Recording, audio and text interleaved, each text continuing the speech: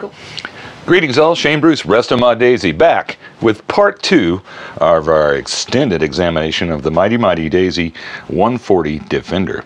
We left you last having disassembled the gun and leaving some questions for ourselves about how to get it back together. We've had time to explore the avenues of approach and define a system that will work for you. Alright, first let's take a look at the trigger assembly and how it goes together. As you can see, it's a folded steel trigger and it's got some unusual attributes. Let me work to this side. The first thing you'll notice about this trigger assembly is it's got a small projection right back here. That is critical to making the safety device that works on this gun, the bolt assembly over here. This is the safety. This is what enables that to work. Alright, so to get the trigger back together, it's pretty simple. You just got to take a look and see that it will slip in like so. The two holes line up. Well, let's get it back because it's got to be right in this position so that the sear can come up until it gets blocked and fits in that hole there. And now that's important because this spring needs pressure to work properly. And I've shifted it. So let's take it back out.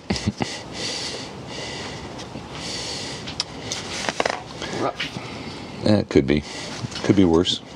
Could be raining. So anyway, it goes back together like this. We get our hole placed and make sure that a bolt can go through the hole like so.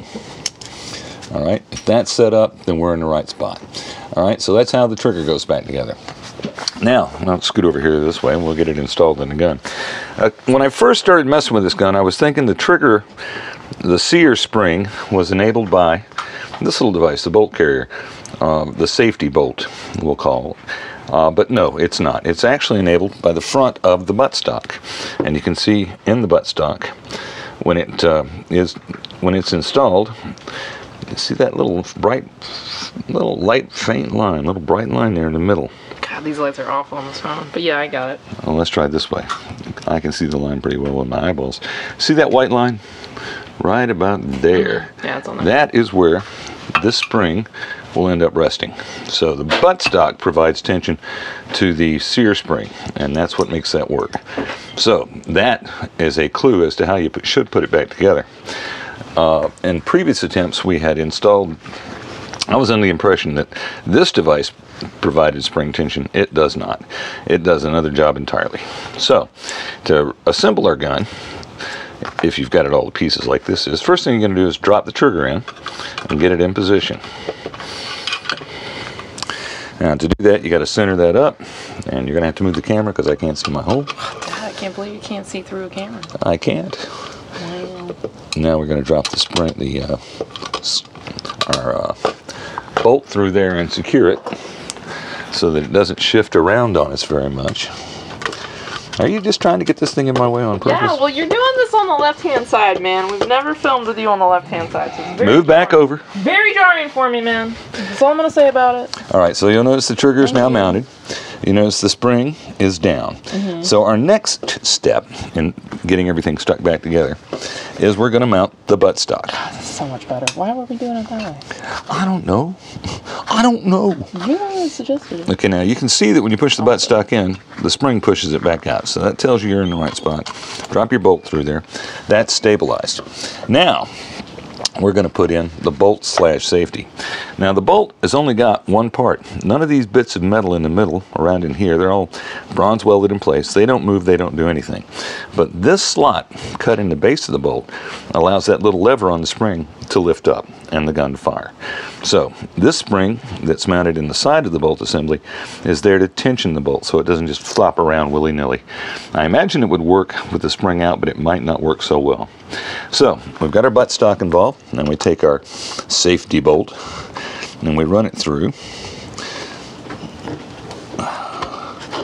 Now when we get to this point, you got to compress the spring and kind of elbow it in there.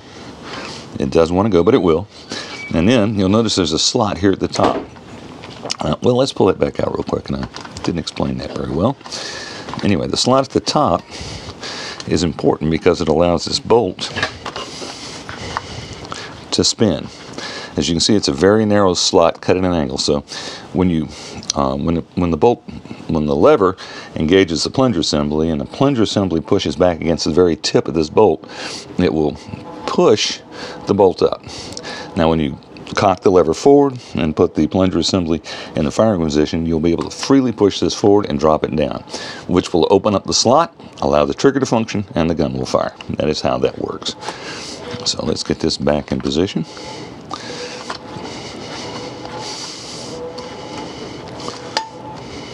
There we go. And our last step in reassembly is dropping the top stock screw through the bolt and securing it to the gun. Nice. So we'll run that down. Then we'll install the lever and we'll demonstrate that it in fact works. So that's the key elements is the trigger sear spring rests on the face of the buttstock, not on the face of the bolt. And the bolt has to be free in order to move, so that when you arm the gun, what do I do with that little screw? There it is. When you arm the gun, it activates the safety, which is really cool. Bang, bang, bang. Here we go. Now be advised, these screws that I'm reinstalling stuff with are not the factory screws, but they are Phillips, and they're easier to work with when you're doing discussive or percussive maintenance like we're doing right now. All right, so now let's watch. All right. The bolt's down. Oh, I gotta go back in the one. The bolt's down. Down. You can pull the trigger. Wow. All right, we're going to cock the gun. Oh. We're going to cock the gun.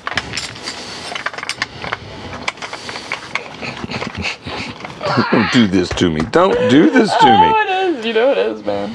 Oh, come on, Dad. Woo! You got this. Push it forward. Okay. And the gun fires. Oh, God, that was loud. Okay. Well, there's no shot to it. Yeah, I know. We're going to do that one more time. Prepared. That's the issue. Let me do this a little bit. Let me do it the way I normally do it. All right. Now you see how the bolt popped up? Yeah. It cheated back and it popped up. And if we pull the trigger, no fire. no fire. Can't work. All right. Got to run the bolt down and forward. Now the gun works. Yeah. So that is the mystery of reinstalling the components and how they function inside the gun. To reinstall the forearm, slap it in so the hole's made up, slip your barrel band down over, wiggle it in place, and you now have a complete and functioning Daisy Model 140 Defender. And that took a while to get this video done. But we're finished with the project. Gonna let the owner know he's got another one coming to me, a Defender number 142, and we'll repeat the process on that one when it gets in.